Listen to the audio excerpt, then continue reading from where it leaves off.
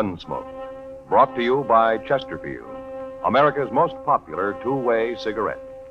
What a pair. Chesterfield king size at the new low price. Chesterfield regular.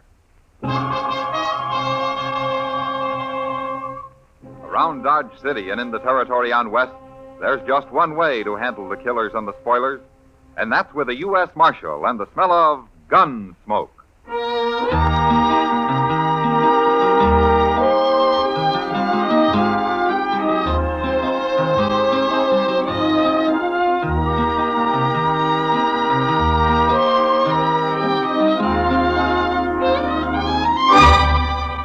Gunsmoke, starring William Conrad, the transcribed story of the violence that moved west with young America, and the story of a man who moved with it.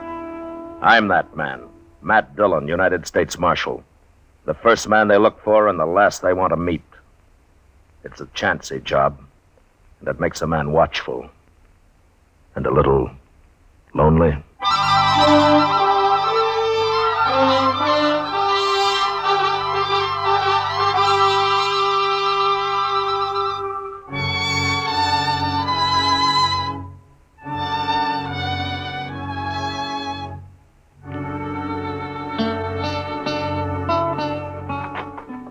Dillon? Shut the door, Chester. It's fly time. Yes, sir, I know, but I think you'd better come... Shut the door, will you? Oh. Mr. Dillon? All right, Chester. Now, what are you so riled up about? Clef Braden and Howard Rabb. Braden and Rabb? It's too hot for those two to be causing any trouble, isn't it?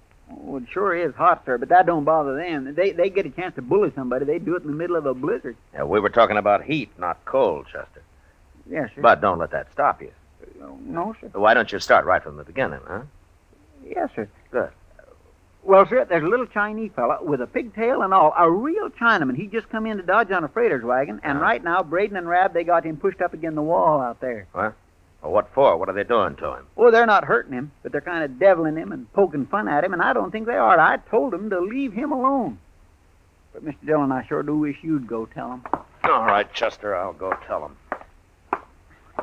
I do declare, if there's anything I hate, it's a bully. Well, maybe they're just curious about him, Chester. I guess he's the first Chinaman that's ever been in Dodge. Wait till you hear him. There they are yonder.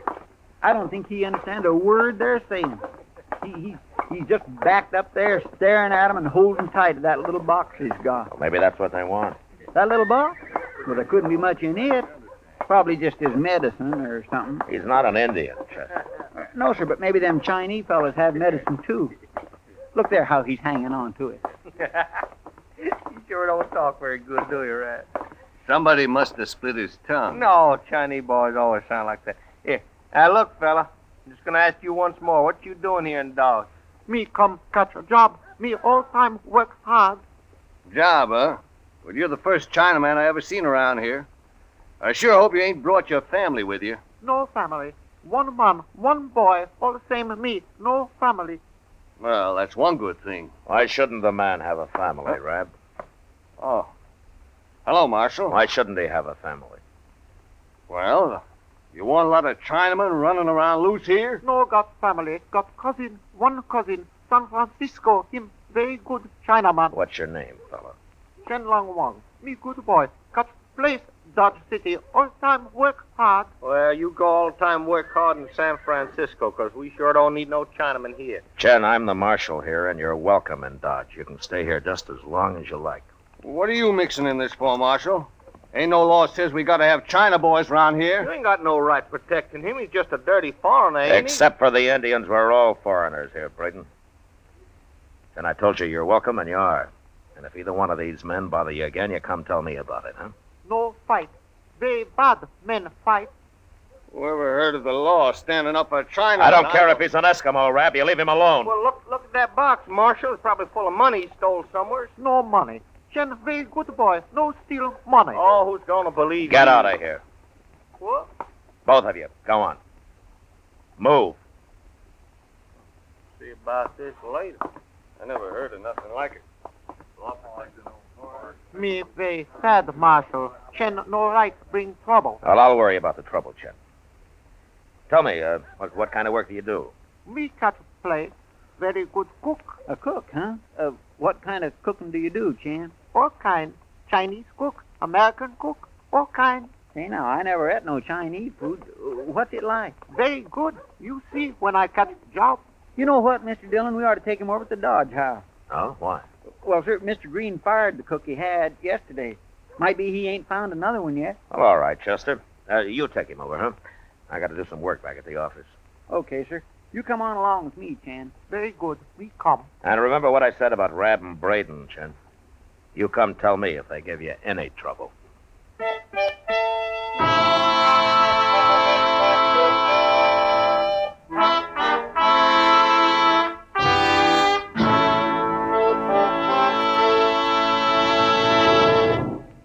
What a pair. What a buy. They're talking about Chesterfield King Size at the new low price.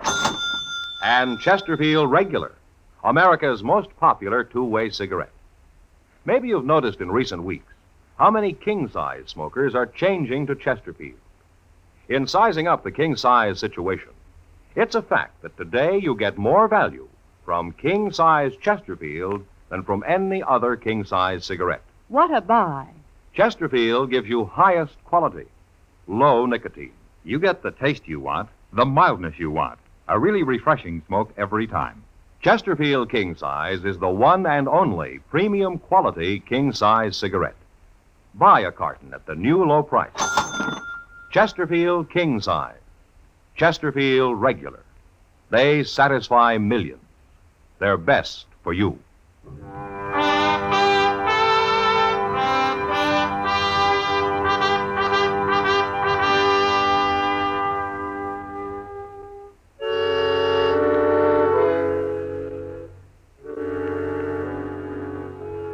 Mr. Green at the Dodge House took a chance and hired Chen Wong that day.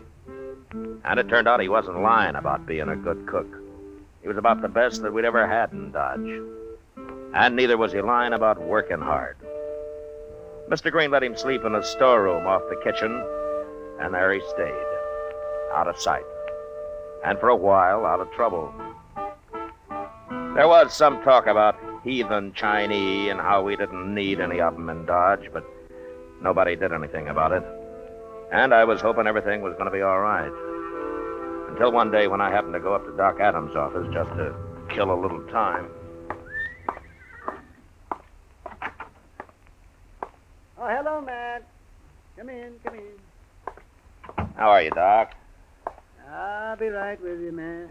As I finish with Chen Wong here. Oh? Oh, what's the matter with Chen? There, lying right there. That's what was the matter with him. Oh, you lost the tooth, huh? Well, Chen, you'd have been better off doing the job yourself. Doc's as likely to pull a good one as a bad one. Forgiveness isn't one of your greatest virtues, is it, Matt? You know, I lost a perfectly good tooth that day, Doc, and you still charge me for it? And why not? I took the bad one out, too, didn't I? Oh, yeah, sure. Finally, once you got sobered up. When I get sobered, I had been 48 hours without sleep. Uh-huh. I delivered 2 babies, 30 miles apart, too, and in the dead of winter. Oh, I should have let your jaw go on aching. Might have taught you a lesson. What kind of a lesson, Doc? Humility. Well, I always figured I was a pretty humble man. Oh, yes, you humble? Oh, you're about as humble as a Bronco Apache. There you are, Chen. I'm through. But you better let me take a look at that in a day or two. Thank you, Doctor. I'll come back. How much do I owe you? $5. May I pay you next time? You see, I won't get my salary from Mr. Green until Saturday, and I have no money except for that. Why, sure, Chen. Of course, any Oh, time. I'll be here. Chen, the first time I saw you, you were being a very good Chinese boy, all time working hard, catching job, that kind of a thing. Is that not how a Chinese is supposed to talk, Marshal? Well, I thought it was till just now. Most of my countrymen do talk like that, Marshal. English is a very difficult language for us. Well, what about you? I was more fortunate than most. When I first came to America, I worked for a man who was very kind. He taught me and made me study and practice several hours every day. I see. But why were you talking the other way when I first saw you? Experience has taught me that many men resent a Chinese who does not talk the way they expect him to. I wish to avoid trouble. Chen's on his way to China, Matt. He's going home so he can save up enough money for his passage. Oh, is that right? Well, I wish you luck, Chen. Thank you, Marshal. I must get back to work now. Good day, gentlemen. So long, Chen. So long. Ah. Well, he's a nice fella, isn't he? Yeah, he is, Doc. You know, I believe him about being broke, too. Oh, why shouldn't you? Well, haven't you heard? Heard what? Well, that Pless, Braden, and Howard Rabb, they've been saying Chen's got lots of money. They say he keeps it hid in that little box of his. Huh? No, I hadn't heard that, Doc. Well, I don't believe a word of it. I think he's broke, just like he says. Well, it doesn't matter much. Why, what do you mean? With that kind of talk going around, he's going to be in trouble. There are men besides Braden and Rabb who'd murder Chen for his money and not even think it was a crime. Yes, I suppose you're right, man. I'd better go have a talk to Chen, Doc. I'll see you later.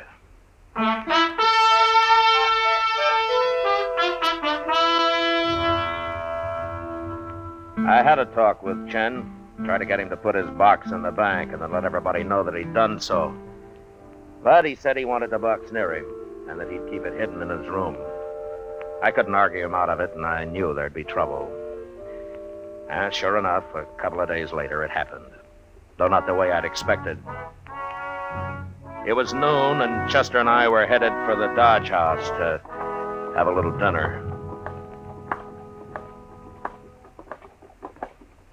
Mr. Dillon, you know what old Peters has went and done? No, what, Chester? He has started charging 30 cents for a haircut. Oh? Now, can't something be done about that? Well, I can think of one thing, Chester. What's that? Let your hair grow. Oh, hello, Marshal. Hello, John. Let my hair grow and look like a buffalo hunter? Hey, the restaurant looks mighty deserted, Mr. Dillon. Well, maybe it's closed today. Let's find out. There's Mr. Green. Hello, Green. You closed today? Hello, Marshal. Chester. Hello, Mr. Green. I'm closed, Marshal. I haven't got a cook. What? Chen. He won't cook today. I don't know what's the matter with him.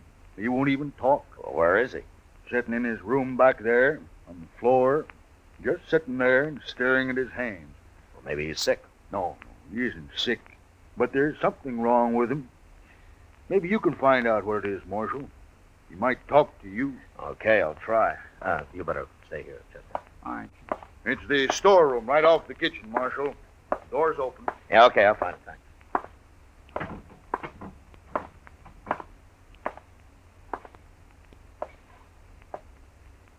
Hello, Chen. Hello, Marshal. Can I come in? I'd like to talk to you. Come in.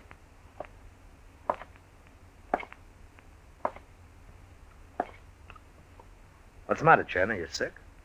No?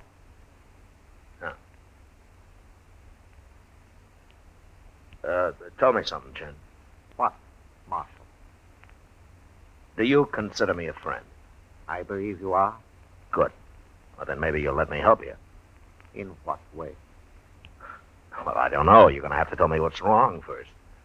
It would be difficult for you to understand, Marshal. Well, maybe, but tell me anyway.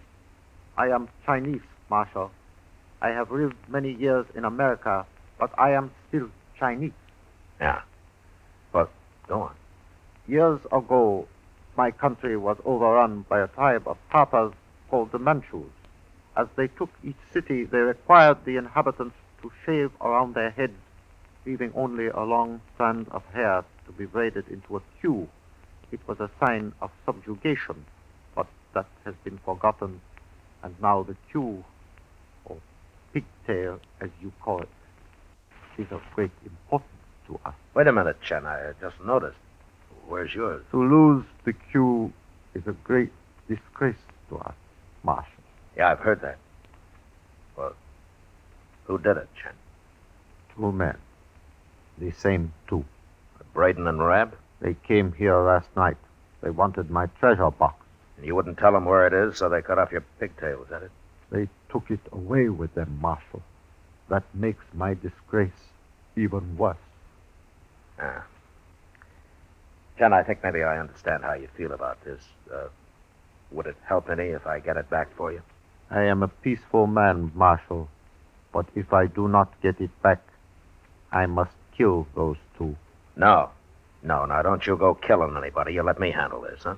I am very sorry, Marshal, for all the trouble. Yeah. You wait here, Chen. I'll see what I can do.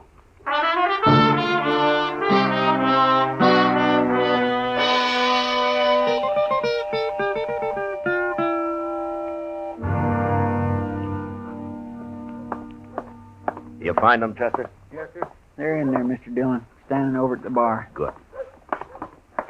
The place is about empty except for Braden and Rab. Are they drunk? I don't know. I didn't talk to them.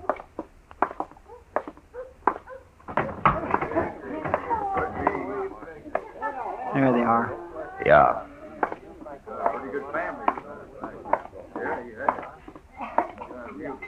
Well, if it ain't Marshal Dillon. Hey, you gonna buy us a drink, huh, Marshal? I thought I told you men to stay away from Chen Wang. Chen Wang? Well, now what's he yelling about?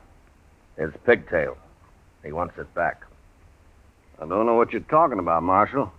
We ain't seen Chen since the day he first come here. You went to his room last night, didn't you, and cut off his pigtail when he wouldn't tell you where his treasure box was? No, we didn't, Marshal. I don't even know where his room is. Chen's been lying to you, Marshal. All them heathen foreigners is liars. I want that pigtail, Rab. Now, where is it? I don't know nothing about it, I tell you. What are you standing up for him for? He ain't even a citizen. I don't care what he is. I'm standing up for him. Well, it wasn't us, honest, Marshal. We didn't do it. Well, maybe I ought to beat the truth out of you, huh? We're telling you the truth now, Marshal. I don't believe you. You get that pigtail back to Chen or you're in trouble. What do you mean, trouble? You'll find out when it's too late. And there's nothing I can do to stop it.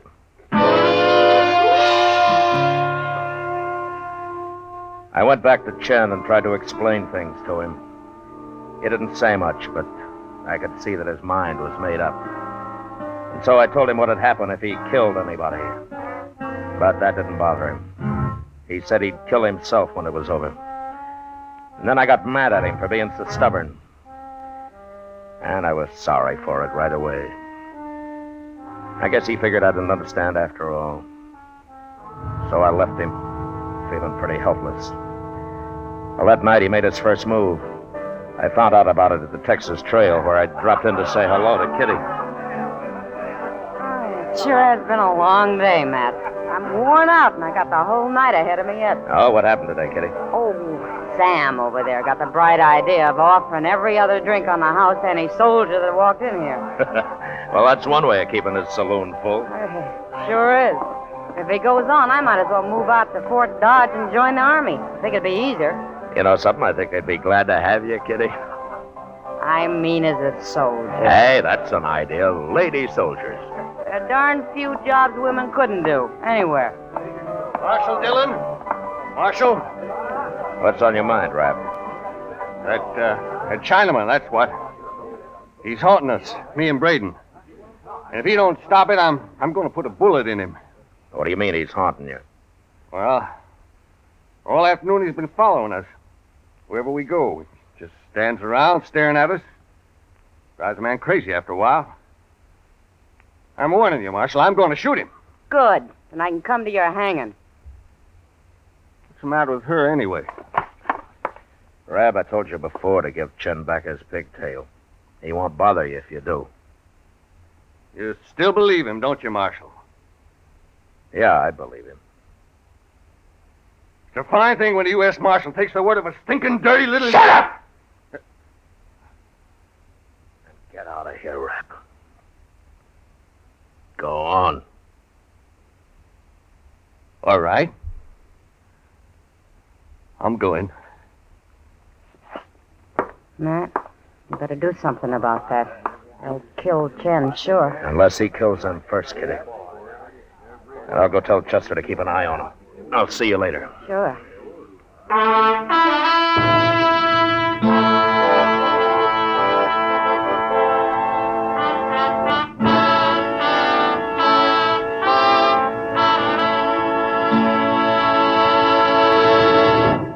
We will return for the last act of Gunsmoke in just a moment. What a pair. What a buy. Chesterfield King Size at the new low price and Chesterfield Regular. And what a pair these Chesterfield smokers are. She's a great name in amateur tennis, famed for all-round hard-hitting game. He's the famous home run hitter for the Chicago Cubs. He's Ralph Kiner. She's Mrs. Ralph Kiner, known to tennis fans as Nancy Chafee. Nancy, why do you smoke Chesterfield? I'll tell you why. Because Chesterfields taste the best. They're so mild and refreshing. How about you, Ralph? I go along with that. Chesterfields have really got what it takes. It's a great cigarette. What a pair. What a buy. Chesterfield King Size. Chesterfield Regular. Buy a carton of Chesterfield King Size at the new low price. And remember, either way, they satisfy millions. They're best for you.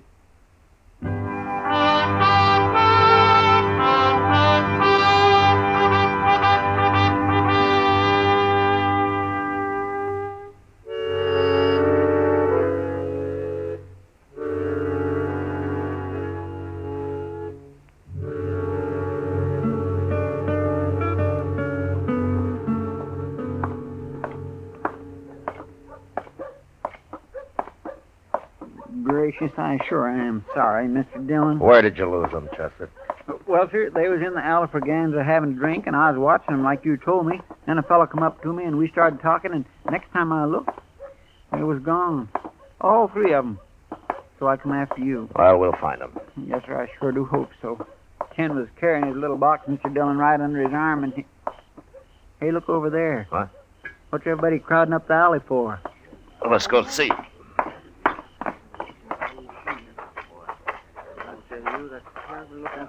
All right, fellows, let the marshal through here now. All right. Stand back, Will you everybody. stand Quiet, aside, please. please? Stand back. Oh, Mr. Dillon, it's Chan. Yeah. He's been strangled, Chester, Strangled. with his pigtail. Yeah, they gave it back to him, all right. Hey, look there. It's a knife. It's got blood all over it, too. Yeah, give it to me. It's a butcher knife. Chen must have cut one of them. Maybe both. That'll make it easier to track them. Yeah. All you men stay here. I don't want anybody following us, you understand? All right, come on, Chester. Easy now. They may be waiting for us. Yes, sir.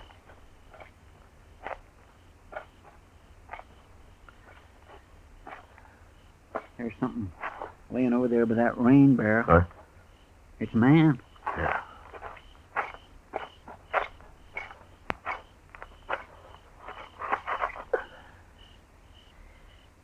That's Howard Rabb, Chester. Looks like Chen cut him up pretty bad. Is he dead? Yeah, he's dead. Well, now let's find Braden. Get out, Chester! Go on back, Marshal. You ain't gonna take me. He's out by that shed there, Mr. Dillon. Yeah. Now, look, you stay here, Chester, and keep down. I'm going to crawl up to where I can see him. I'll yell at him a little to keep his attention. Okay. You ain't got a chance, Braden. Go on back, I tell you. That's mighty poor shooting, Braden. You must be awful scared. Did Ken get his knife into you, too? You stand up, Chester. I'll be happy to kill you. All right, drop your gun, Braden. No.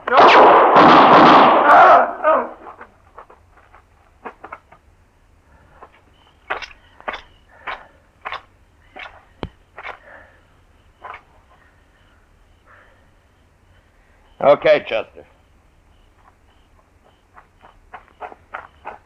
Did you kill him? Yeah, I killed him. Well, sir, I guess you had to. Now, there's Chen's treasure box. Chester, pick it up, will you? Here it is, sir. I guess that's what they killed him for. Must be full of money after all. Yeah, let's take a look. Yes, sir. By golly, it is money. Yeah, this much is money, Chester. $4. Is that all? Yeah, that's all. What's that other paper? Here, strike a match, Chester, will you? Hold it over here. Oh, looks like kind of a document, don't it? What's it say? And I can't see it very well. Yeah.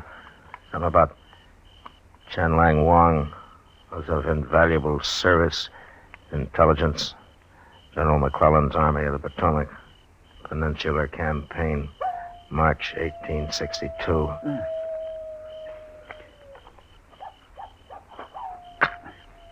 Here. Yeah. In recognition. Something. Chen Lang Wang is hereby granted full citizenship of the United States. Signed, Ulysses S. Grant, President. Well, I'll be doggone. Yeah, looks like Chen wasn't exactly a foreigner after all, doesn't it? Poor little fella. Chester, Yes, sir. I'm going to take this letter out to Colonel Mast at Fort Dodge. I got an idea he might want to give Chen Wang a military burial. Oh, that'd be fine. And while I'm gone, you can drag these other two off and throw them in a hole on Boot Hill.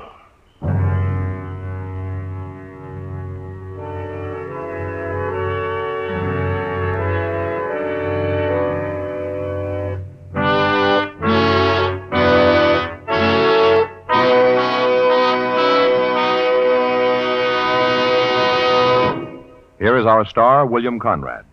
Whether you like a long cigarette or a regular-sized smoke, it's my opinion your best bet is Chesterfield, regular or king. You can't beat 'em for a good taste, for a mild smoke. Try Chesterfield.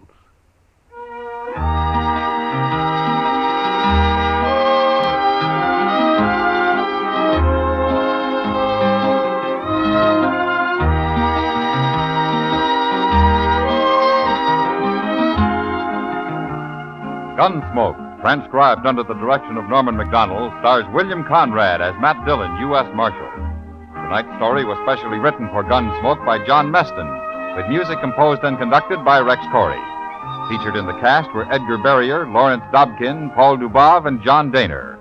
Parley Bear is Chester, Howard McNear is Doc, and Georgia Ellis is Kitty. Join us again next week as Matt Dillon, U.S. Marshal, fights to bring law and order out of the wild violence of the West in Gunsmoke.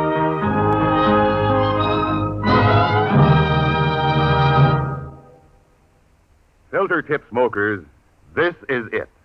L&M Filters. At last, a filter tip cigarette with much more flavor, much less nicotine. L&M's Miracle Tip contains alpha cellulose for effective filtration.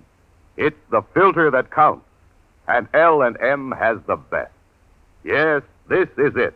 As David Wayne puts it, L&M filters are just what the doctor ordered.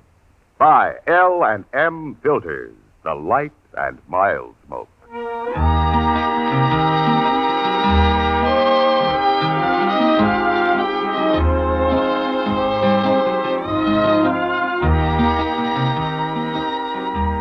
Next week at this same time, Chesterfield will bring you another story of the Western frontier on Gunsmoke. This is the CBS Radio Network.